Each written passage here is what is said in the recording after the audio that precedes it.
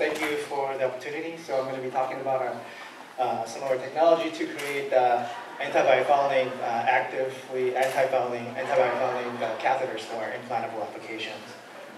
So there are a lot of indwelling catheter applications such as hydrocephalus, glaucoma, and cardiac and neurological applications.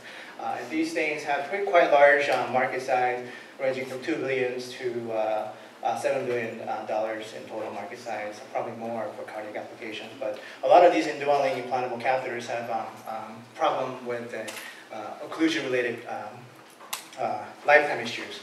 So what we're trying to do is trying to create devices that can actively combat these kind of biofouling issues.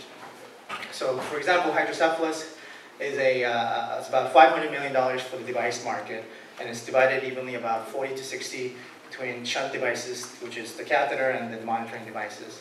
And with 1 million people suffering from hydrocephalus in the US, and then 90,000 new shunt cases happening every year, it's a pretty substantial market. And there are multiple different players in this arena, and there's several different technology that they tout, but the most important one that they are featuring is antimicrobial activities on the surface of these catheters.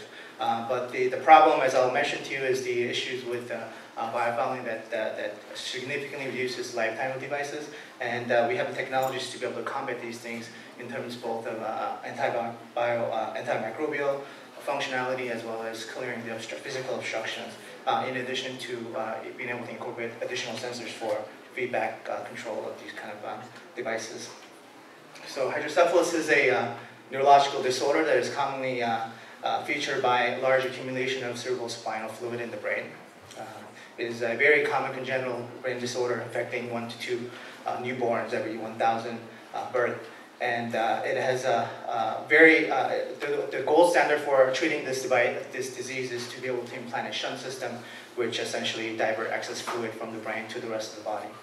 And the problem is these devices have very high rate of failure, up to 40% within the first year of implantation, and up to 85% after 10 years of implantation. And a lot of these failures can be attributed to these type of ingrowth of tissue and cellular material that essentially block the inlet pores of the devices. Our solution is to come up with a smart self-current catheters that have that features micromechanical devices. These devices can be turned on using externally applied magnetic field. Instead of having a passive removal with coatings or surface treatment, we have a way to actively remove these kind of materials. Can be wireless driven, so no need for additional surgical operations. It can generate a large amount of forces to be able to detach these kind of fouling materials. And we can also control the amplitude and frequency of the devices by modulating the external field. And the way it works is pretty simple. Just imagine a compass. When you apply a magnetic field on a compass, it deflects. We can make thin film devices that can rest like this, and then when you apply magnetic field, it deflects out of the plane, essentially.